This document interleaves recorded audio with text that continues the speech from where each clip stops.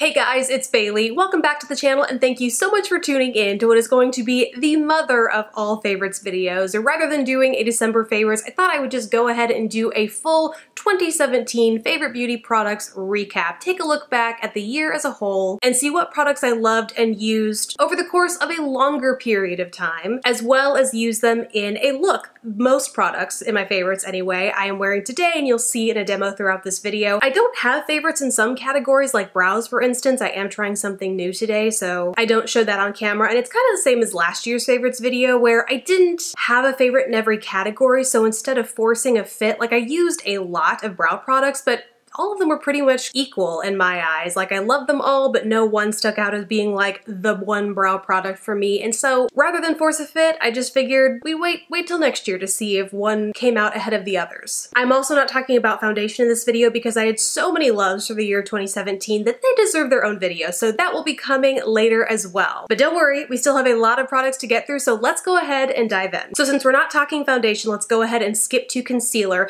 The first half of the year was pretty dominated by one that I feel like is a cult classic here on YouTube. It is the Tarte Shape Tape. This, and mine is the shade Light Neutral. It's an amazing full coverage concealer. I think we all pretty much know that it's full coverage, super blendable, very, very creamy, but something that some people run into is creasing. It's a very hydrating and moisturizing concealer, so I think it's amazing for dry or mature skin, especially those who want a more full coverage. But if you don't set it with a powder or you go a little too heavy-handed, it can cake and crease. Then later on in the year, I kind of discovered the counterpart to this guy. That is, if you are looking for a full coverage concealer but might have oilier skin and find that this creases on you, that is the Estee Lauder Double Wear Waterproof All Day Extreme Wear Concealer. This I applied to try from Octoly, and I'm so glad I did because it ended up being one of my favorites. I mean, a sure rival to the Shape Tape. It is just as full coverage. You get a ton of product. For reference, this is half a fluid ounce, whereas in Shape Tape you get 0.33 fluid ounces. Like I said, it's, oh, and my shade in Estee Lauder is 1C Light Cool. It's very full coverage, but it does dry down to more of a powdery finish. So it is truly for those that don't need to worry about extra moisture in their under eye area. I personally have combo skin, so this was right up my alley. And once it dries down, it lasts budge, cake, crease-free all stinking day. It is just such, I mean, it really lives up to the Double Wear name, right? I feel like so many of us think of Estee Lauder Double Wear and know it as the standard for long-lasting full coverage makeup, and this really lives up to it. So in the event that you like Shape Tape but struggle with creasing, or didn't find that Shape Tape worked for you and you're looking for that alternative, I would go ahead and try this Estee Lauder. Now onto some face products, and I noticed a pattern throughout the year when I went back to look at the products that I was using like towards the beginning of 17 and how it progressed to now. I noticed that in the beginning of the year, I wasn't doing as much traveling and I was trying more individual products in the way of like blush, bronzer, highlight, things like that. So I stuck with individual products that I could kind of swap in and out, like keep the same bronzer, highlighter, try a new blush, and you know, vice versa, or all those other permutations. So these were the three core products that I really stuck to closely as I was swapping those out.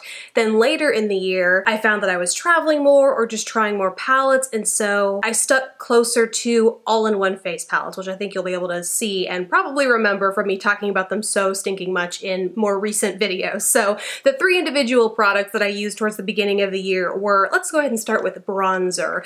This is the Butter Bronzer from Physicians Formula. Again, I feel like another cult classic here on YouTube. Mine is in the shade Light Bronzer, and they have just broadened the shade range. I believe there were only 2 shades now, and they've added a deeper shade to this as well. This is well used, well loved. My texture is almost all the way gone from this guy because I've used so stinking much. It has a lightly satin texture. I would call it borderline matte, but I know a lot of people are very picky with exactly how matte they like their bronzers. So for the sake of being specific, it has a light satin finish, but it is so not at all shimmery. It's satin in a way that's flattering to your skin's texture. It doesn't feel like a harsh matte powder, one that's harder to work with across your skin. This is true to its name, like butter, as you smooth it across your skin. And it was just one of those that I found was a no-brainer for me to reach for when I like wasn't sure, oh, do I try something new? Do I want something trusty? This was always always the trusty contour slash bronzer that I reached for. The blush that I reached for is one from Essence. It's one of their Satin Touch blushes, and this one took me by surprise because I just didn't think it was gonna show up as much on my skin.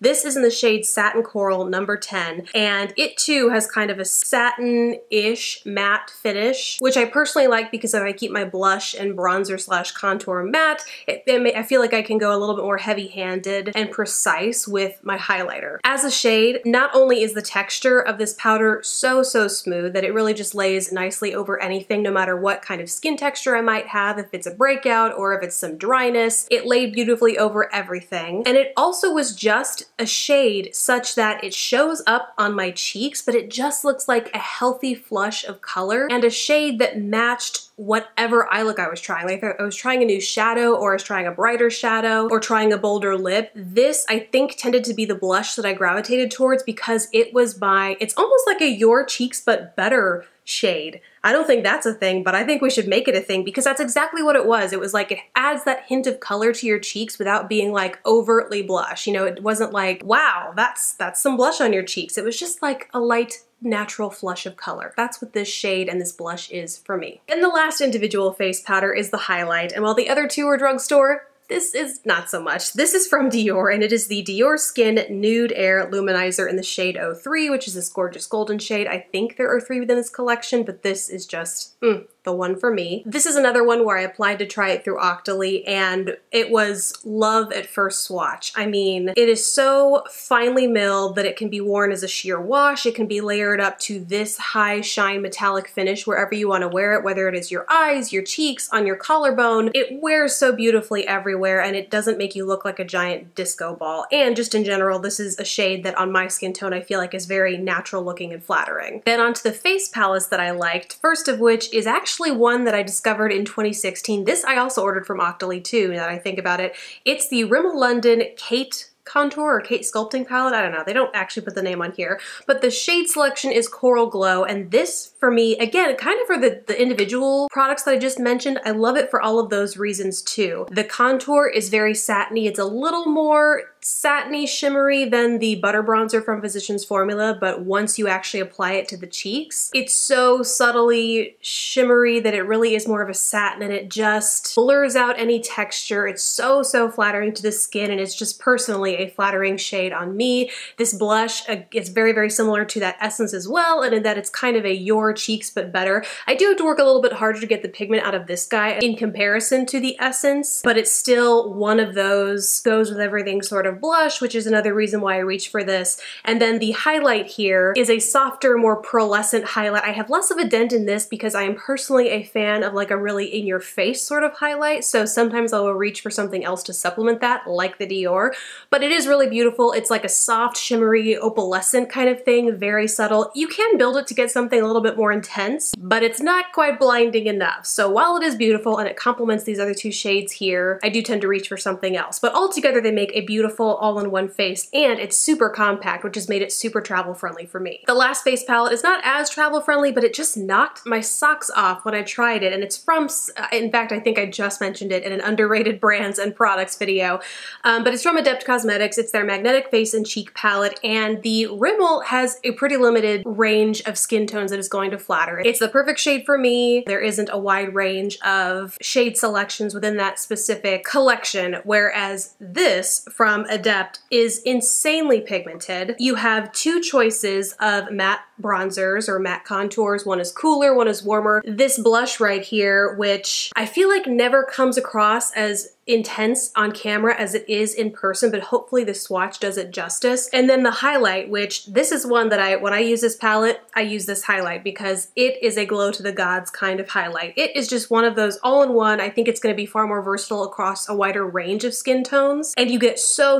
much product for the actual price of the palette. Yes, it's less portable, takes up a little bit more room, but I think it just is going to satisfy so many more skin tones and makeup preferences out there. Next, let's move on to eyes. First up up was the palette that just stuck by my side through pretty much the first half of the year. It is the Anastasia Beverly Hills Modern Renaissance palette. Pretty sure this was a favorite in 2016 as well, and for good reason. I mean, it's just, this is my color wheelhouse. I love it. I've hit pan on, what is this shade? Primavera. It's well loved, well used. It just does everything so right for me, from the mixture of colors and textures and finishes. I just love it because it's something that I could reach for on an everyday sort of basis if I just wanted kind of a neutral leaning brown tone look, but then I could also spice it up with some of those berries and this burnt orange over here if I just wanted to add a hint of something else. Absolutely love it, and again, it is what I am wearing today, but one that I discovered later in the year, only because it only recently came out later in the year, is the Huda Beauty Desert Dusk palette. And as I held these two side by side as I was doing my makeup here today, I realized they are pretty similar in their color palettes. So it really is no wonder that of all the palettes that I have and tried this year, these are the two that I love because they are all in the same beautiful berry tone family. The one thing about the Desert Dusk though is it comes with an even wider range of finishes and textures, because you not only have the mattes, but you also have shimmers and glitters and duochromes, and it's just a broader range of shades within there too, because it mixes not only the neutrals, the browns, you have a little bit of the berry, some rust, but then it also throws in those pops of purples, and then those purples land in the duochromes that have kind of a bluey turquoise shift, and it just adds a lot more complexity to a look. So in today's eye makeup look, I kind of used the Modern Renaissance as my base, and then I went in with some of these more fun colors like Retrograde and Nefertiti used on a dampened brush. I just sprayed some Max Fix Plus to it and popped that right on the center of my lid to just give it that strong duochrome shift. But yeah, these have pretty much been my jam. Mascara is kind of a hard one for me because I feel like the one I'm currently using is the best one, and I do try and use the one consistently until it is completely used up, just because they have such a short shelf life, and I'm after having an eye infection from what I'm sure was old makeup, I have become very particular with how and when I use makeup and paying attention to when it gets old, especially on the eyes. So I feel like it's a little harder for me to judge mascaras because I currently really love the one that I'm using, which is the Monsieur Big from Lancome, and I'm really happy with it, using it every day, not just because I want to kind of get through it, but because I really love how it lengthens and volumizes. But as I was thinking back to 2017 and the products that really surprised me, and again, that I used most consistently for the longest period of time, this is probably second only to one other mascara, and that is the Essence Lash Princess. This, the False Lash Effect mascara, by the way. I think they have a couple of Lash Princess mascaras, but this one is the turquoisey one called False Lash Effect. I couldn't get over it because, first of all, it does do amazing things for my lashes. Compared to Lancome, I will say this is more of a lengthener. It does do a good job at volumizing, but the Lancome's a little bit stronger in the volumizing department, whereas the False Lash Effect mascara gives you that just long, like stiletto looking lashes with a little bit of volume at the base. It does a decent job at curling and holding the curl, but my main concerns are length and volume, and this does exactly that, and it does it for so few pennies. I mean, it's such an affordable mascara that when I first used it, it was one of those where like my jaw dropped, and then it was my favorite until I couldn't use it anymore. So yeah, these two were my favorites, but the Essence is really just the one that I think wowed me the most. Moving on to lips, which for the most part, I was kind of boring in this department. Maybe it's to do with the fact that the eye palettes that I loved and used so frequently were so bold, and so the natural pairing for me was to go this kind of natural glossy route, but either way, I have some fun pops of color, but for the most part, this is what I reached for. First of which is the Bite Beauty Agave Lip Mask. I have talked about this so much here on this channel. It is the most nourishing, most effective lip treatment, like hydrating, moisturizing lip treatment. I can put this on at night and my lips, no matter how dry, cracked, textured they are, I wake up and they just feel so soft, so smooth, and so comfortable, which I can't say that for literally any other lip treatment that I've used. So I use this not just because it looks great, because it does have a hint of tint, a little bit of shimmer, but because it is so effective at making my lips look and feel good. But for the days that I want, this is kind of a frostier pink. It actually kind of mutes out some of the color in my lips, so when I want something that does a little less hiding and a little more amplifying, it's a little more peach leaning, whereas this is pink and has a little bit more shimmer, I go for the Fenty Beauty Gloss Bomb, right? That's what this is called. Yes, Gloss Bomb in the shade Fenty Glow. There's only one shade, so I don't know why that matters, but this is what I'm wearing today. This, I feel, makes my lips look so full and so healthy. It does not really do much in the way of hydrating. I mean, it doesn't dehydrate my lips, but it certainly is no agave lip mask. But it's still, I mean, when my lips they don't have to be in the best of shape for me to apply this, and it just smooths everything over, and it's just like, let's just not acknowledge that we have a little bit of something going on with your lips. It's just smooths over it, makes it look nice and pretty and glossy and healthy and plump. And it goes with everything. I mean, both of these pretty much go with everything, which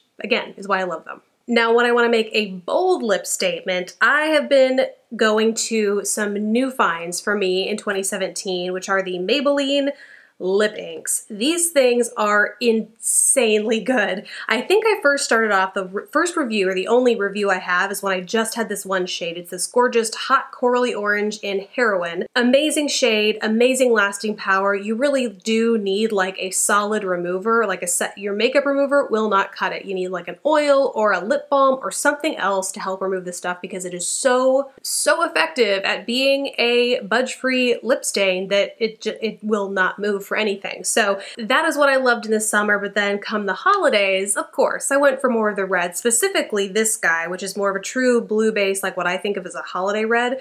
Pioneer here. This, I mean, I literally wore it to Andrew's Christmas party. I think I wore this on Christmas Eve. It has just like been my go-to festive lip color, especially because it lasts through the eating and drinking and like all the things that you're going to be doing over the holidays without moving. You don't have to touch it once. Once you put it on, it's there.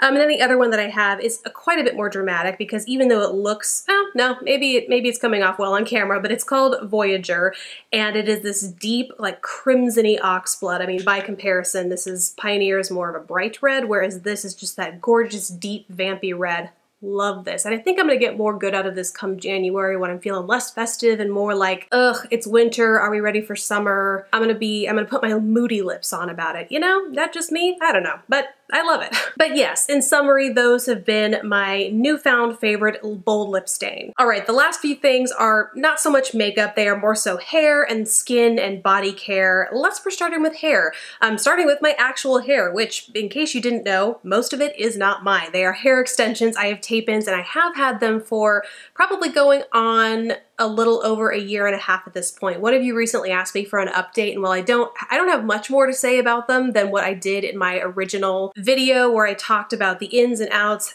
application, how long they last, the pricing, all that kind of stuff. I don't have a whole lot more to say about them besides the fact that I love them. I have gotten a longer length because my hair went from, you know, maybe being about this long to maybe even shorter than that, but it has grown so much since I've had these in. My hair feels just as healthy as it ever has, like my natural hair whenever I have these removed, so I'm still loving that. I think the only new thing that has only made me love them more is that since moving, I moved from Austin to Dallas. It's kind of been a big year, moved from Austin to Dallas, and when I found my new hairstylist here, he said that unlike what I had initially thought, where the hair would only last about 3 refreshes, basically every 8 to 10 weeks, you get your hair put in, and then every 8 to 10 weeks as your natural hair grows out, you have to have them retaped, basically taken out and then taped up closer to the root.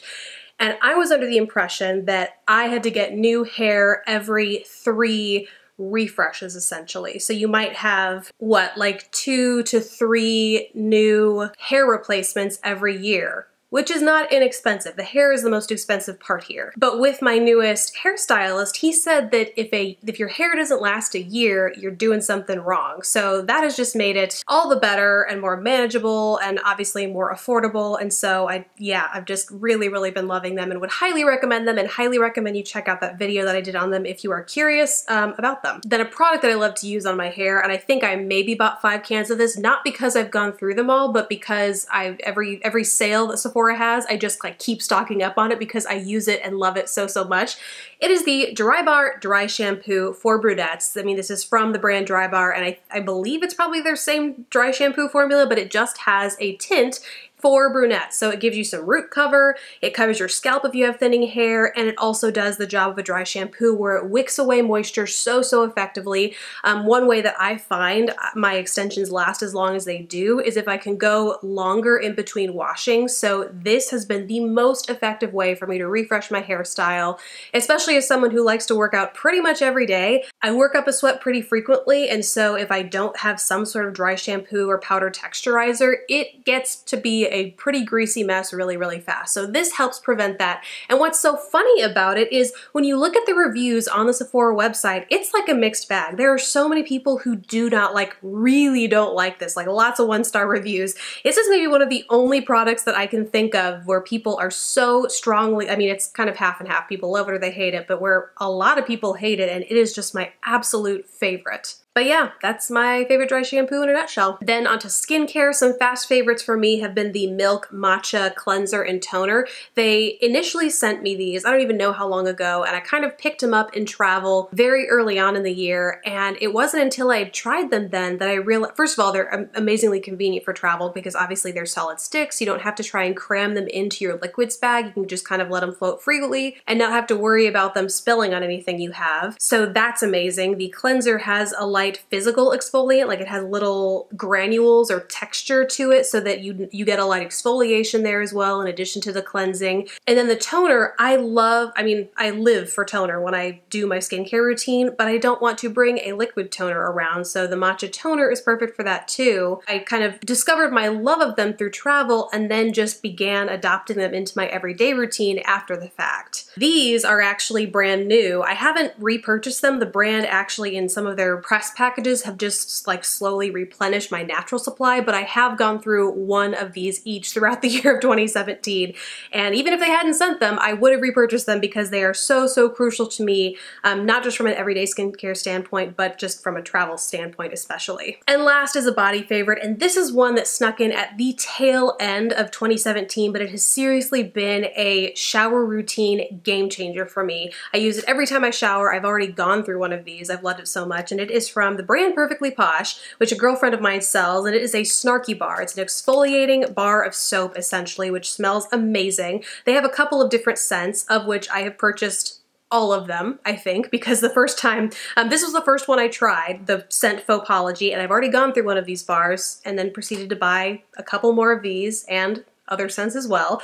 And I like it just because it's a method of exfoliation for my body that finally works for me. I've tried dry brushing, I've tried scrubs that come in tubs or scrubs that come in like squeezy tubes, and for some reason it just feels like a loose exfoliant I can't work in thoroughly enough to my skin. Dry brushing I just always forget to do before I get in the shower. It's just, this has been the thing that I have found I can reliably remember to do and find the time to do on a daily basis. And some people might not care about exfoliating, but as I talked about in the favorites video where I first mentioned this, I have KP or keratosis pilaris on the back of my arms, on my legs, really just anywhere where I experience some friction with my clothes. And this I have found has helped so much with eliminating that keratin buildup just by continuous and regular exfoliation. Plus there are moisturizing agents in here, so once you're done exfoliating, your skin isn't left feeling like totally raw and stripped. Although I do follow up with a good lotion. And again, it was kind of a late find, but once I found myself buying literally 6 bars, I thought, I don't think I can't, I think this is in favorites territory now, right? Like how else do you define a favorite if it's not something that you plan on using every day for like the next year? So yeah, that's my last favorite, guys. I hope you enjoyed this video. As always, I would love to hear your favorites. What have you been loving lately? What has taken over your year of 2017 in terms of your beauty routine or otherwise? Let me know down in the comments below. Besides that, thank you guys so much for watching. Thank you for another fantastic year here on YouTube. I know I don't say it enough, but it really means so much to me that you guys take the time to watch and support me here on the channel. So thank you again for that as well. I hope you guys had a fantastic 2017 and we'll see you in 2018. Actually, you'll probably see me sooner because I'm sure this is not the last video I will upload this year. Thank you guys again for watching. I'll see you in the next video. Bye guys.